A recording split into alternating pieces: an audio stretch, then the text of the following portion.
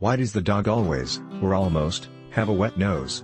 The question seems simple, but the answer is not so much for science.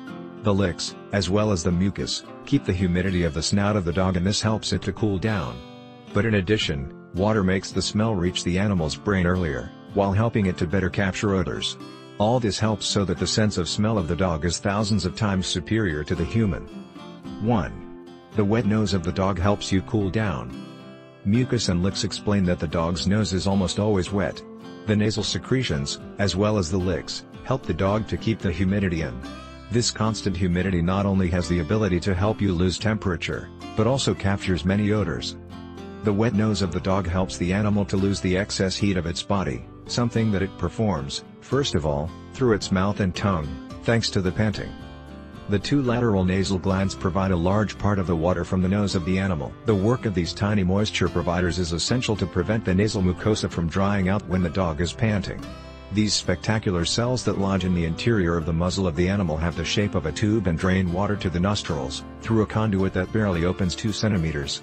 This explains why the animal's truffle remains soaked. 2. The wet snout makes the smell reach the brain earlier. A wet canine nose is a sign of health.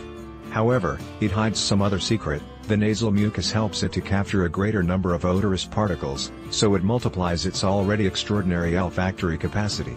This quality explains the important rescue work carried out by some dogs. They can distinguish the trace of a person under meters of rubble. The investigation reveals, in this way, that the humidity of the nose of the dog works like a slide, when impelling the passage of the odorous molecules to the brain. It acts as a springboard for hundreds of molecules, imperceptible to the human eye, to reach the receptors of smell and can detect them before anyone else. 3. The mucus of the dog captures smells better. The nasal mucus, moreover, acts like a sticky spider web in which millions of tiny odorous molecules get stuck together. The captured particles activate nerve cells and produce what we know as odor. The dog has millions of olfactory receptors in its snout, although they do not catch all the substances that pass through it. The nose of the dog would work more like a colander, pre-select the molecules that it will let pass, while others will be retained in the sticky spider web of the nose. All these mechanisms, in which humidity plays a key role, explain that the ability to smell of a dog is thousands of times greater than human. 4. Keys to understanding why the nose of the dog is wet. The licks, as well as the mucus of the dog, keep its truffle moist. The inside of the nose of the dog has glands that expel water and prevent the truffle from drying out during panting. The wet nose of the dog facilitates the arrival of odors to the brain. The mucosa makes the particles slip in its path. When the humidity of the muzzle captures the particles, olfactory receptors are activated. There are millions in the dog.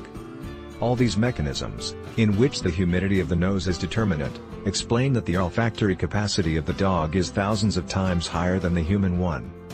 For dog lovers who wanted to make a rewarding and meaningful difference in the lives of dogs, the secret ingredient to becoming a successful dog trainer is here. Click on the link below. Do not forget to subscribe to the channel, comment, and share the video. Thanks.